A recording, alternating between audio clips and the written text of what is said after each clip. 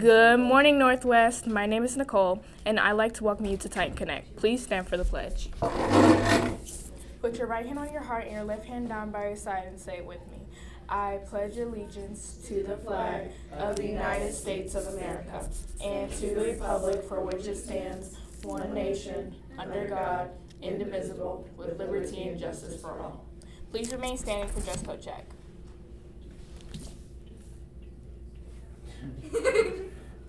You may now be seated. And now for sports announcements. This is just a reminder that 8th grade basketball cheerleading tryouts will be today, January 3rd, tomorrow, January 5th, Friday, January 6th, and the time will be after the last bus is called until 5:30. Make sure you're in the multi-purpose room in the 6th grade building. Please make sure all information is up to date in Dragonfly. And now for Positivity Project. This week's Positivity Project character strength is optimism. The character strength of optimism means that you expect the best from the future and work to achieve it.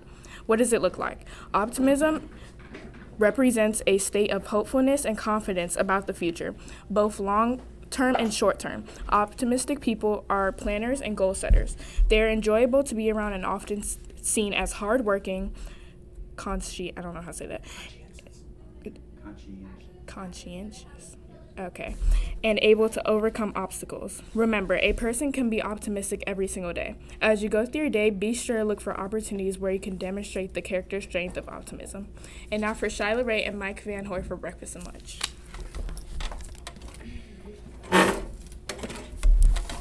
Good morning, Nicholas. Good morning. Tomorrow's breakfast is pancake wrap or apple strudels. And then, oh, you're all the way.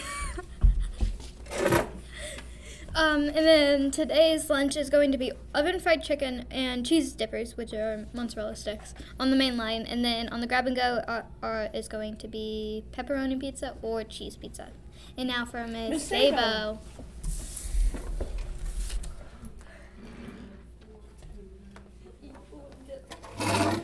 Good morning, Titan family, and happy 2024. We are so excited that you are back, and I know that you are just as excited to be back as well. Saw a lot of smiling faces, saw some head shaking going on, but guess what?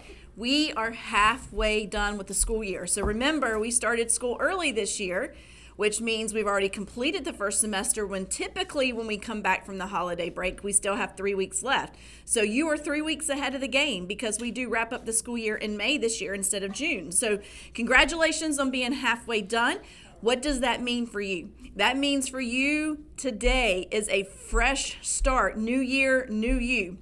Fresh start for everybody. Your grades, everyone's at 100% in all of your classes. Attendance is at 100% for second semester. Behavior is at 100%. So everyone's got a clean, fresh start. So if you did not have the grades you wanted to last semester, if you didn't have the behavior you needed to have last semester, that's okay. Moving forward, we all got a fresh start starting today. So congratulations on that.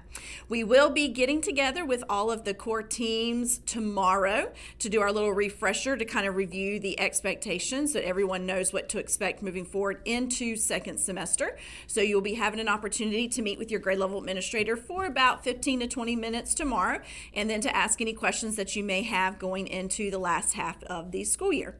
Another announcement is today in homeroom, you will be receiving a copy of your second semester schedule.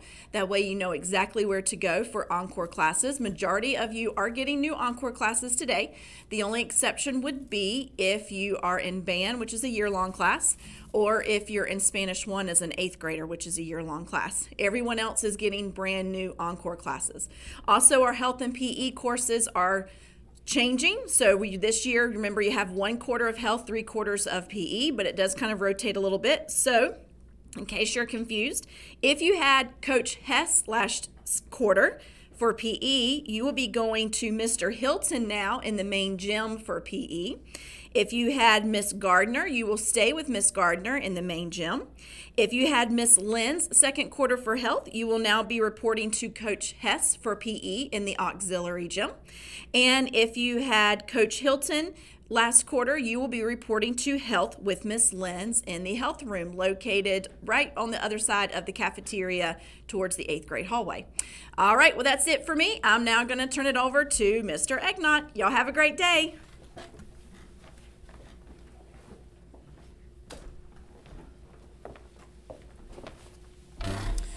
Good morning, Northwest, and happy 2024. So a lot of the stuff that Ms. Abo just talked about is extremely important for all of us. We know that, what brings a new year is a new start. Now, I always take a look at it is what can I be doing better as an individual here at Northwest, here in Cabarrus County, that is going to make a difference. So I want you guys to really think about that is how am I going to make my 2024 a special year? So I know a lot of things happen. We go through our life changes. We go through school. We got family things going on. So always just be respectful of that and respectful to each other. And let's see how we can make 2024 the best year here at Northwest.